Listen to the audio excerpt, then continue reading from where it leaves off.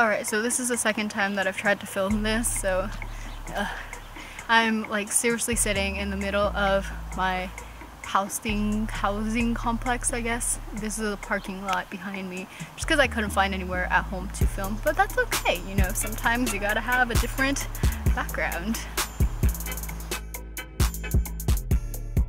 Hey everyone, so I thought that I would do an update on my life because I haven't done one of these in a while, and as you can see, it's been a while because my hair has finally grown out.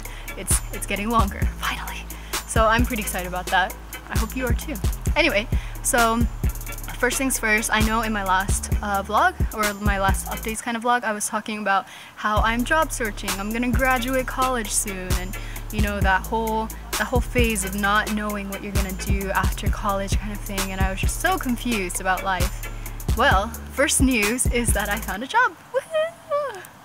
So I started working about a month ago. I am working in the tech industry, but I am not personally in tech. I am doing marketing side. So I am doing like the graphic design stuff. I'm doing the commercials, like I'm doing all the things that I was basically doing at my previous job, which is amazing and great because this is exactly what I wanted to do and this is where I wanted to be.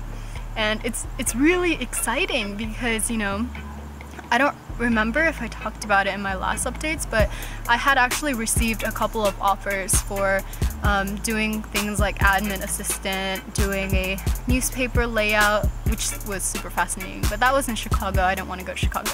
So I don't know, I had received some offers to do a couple things and I turned them all down, and I was starting to like really freak out, especially during graduation. I was like, oh my gosh, like I don't have a job coming out of college. And I think one of the reasons that I was so freaking out is because my boyfriend, he is a CS major and he found a job straight out of college. Like he was ready to go within, you know, like a month of graduating or something like that. Maybe even earlier, I don't remember, but so he had a job lined up, and I think I was really trying to set myself up to be like that too, and I couldn't find one, so I was just like super freaking out. And then I had like my panic attacks and everything. Probably panic attacks will be another video, but yeah, you know, it all worked out, so I'm just really happy, and I'm glad that I chose to wait. So if you're in that situation right now, you know, you just graduated in June or whatever, you still have time. Like, don't worry about it too much. I was like job searching starting probably like, I don't know, March or something like that, and it was a crazy tedious process, but I am where I want to be now, and I'm so happy and I'm so lucky, you know, to be in that situation. So I hope that you out there who just graduated college or you're thinking about applying or something like that, it's okay to wait. It's okay to be patient. It's okay to find what you want to do and like wait for that. I think my bangs are getting a little bit too long. Should cut them soon. But yeah, you know, so it's okay. Just take your time. You know, you want to do something that makes you passionate about what you do. You want to do something that makes you happy. So you can do that. Yeah. And then another thing that I wanted to talk about is, I guess it's like dealing with a death. So what happened is my previous boss passed away, and it was so hard for me to handle. It was so difficult. And I think like in the past I've mentioned that I was working as a graphic design assistant at the International Center at UCSD, and my boss Paul was like the greatest boss. He was so nice and like super flexible. He taught me a lot of things about, you know, how to be like a better designer, but how to be a better person at the same time, because he's always like really funny, really accepting, like all these things. And then so what happened is like I saw him on Friday before I started my job on Monday, right? So it was the last time that I was going to see him, and I just wanted to say like, you know, thank you so much for teaching me so much. And like he was part of the reason I got the job, I think, because he was one of the people that recommended me. Yeah, so I was just, you know, ecstatic and so excited about starting my job, and I wanted to go back and tell him thank you. So we went to lunch, and that time he like bought my lunch, and I told him like, no, you know, I should be paying for your lunch kind of thing. And he was like, no, it's okay. Like both of my bosses, they were like, or my previous bosses, you know, so they were like, no, it's okay, you can treat us when you start your first job, when you get your first paycheck and whatever. And I was like, okay, yeah, you know, totally down to do that. So he bought me lunch, and then we were just like sitting and talking and stuff, and it was just nice, you know. And at the time it was so weird because I had written him a thank you note, and it was just, you know, thank you so much for teaching me so much, and like being my kind of like mentor and that kind of thing, and I just forgot to give it to him. And I was thinking, oh, it's okay, I'm gonna see him next week because orientation was the following week and I was going to help out at orientation. So I was like, okay, I don't need to give it to him, you know, it's no problem. So Monday, that was Friday, and then I started work on Monday, and then on Thursday I went to Irvine for work, came back, and on the way back, like one of my coworkers, EE, she was calling me, my boss's boss, Dulce, she was calling me, and I was just like, what is going on? Like, why are you calling me? It's so weird.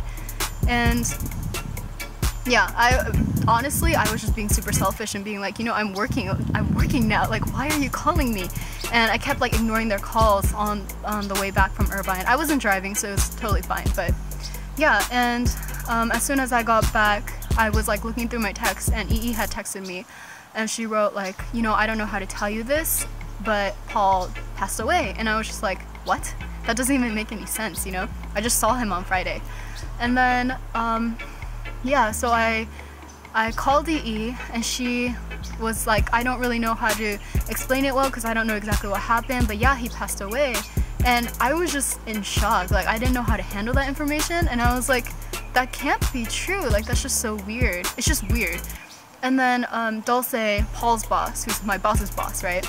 So she called me after, and she was telling me like, Rina, I'm so sorry, like I really wanted to tell you this in person, so that's why I haven't had a chance to tell you, but you know, I think you heard Paul passed away.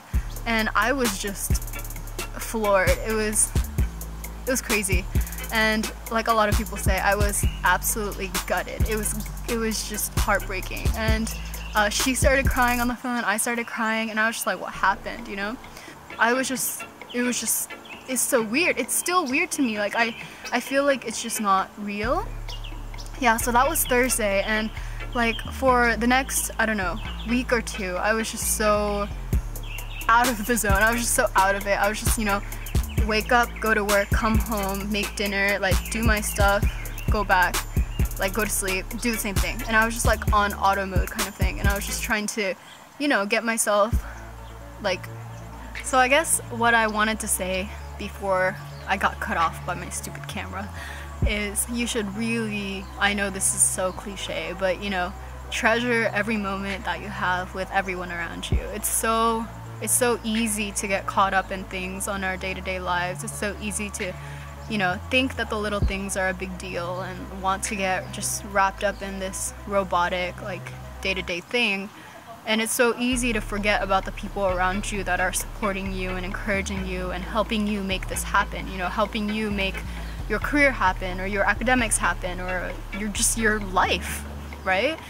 But yeah, it's so easy to forget about people around you, but just try to cherish every moment that you have with them, and hopefully, you know, it's gonna happen. Like, people pass away, and that's just life. Life is death. But you know, hopefully when that does happen, you can really think back to every moment that you've had with them and think that, you know, people around you have given you so much. They have helped you to become the person you are, and they've helped you to become the person that you are today. And like, they've helped you, yeah, they've just helped you to grow, and they've taught you a lot, and you have all these happy and positive experiences with people. So it's always good to remember those kinds of moments. And yeah, I don't know what to say, because I know like this is not going to be the last time that I deal with the death, and this is kind of the first time that I've dealt with one that was just so kind of out of nowhere to me. So yeah, it's hard. It was hard then, it's still hard now, and I really, really hope that it gets easier, but I don't think it will. I think it's just like you know, you kind of learn how to cope with it a little bit better kind of thing. I don't know, I feel like I'm trying to sound all philosophical, but you know, I'm still hurt, I'm still heartbroken, and hopefully it passes.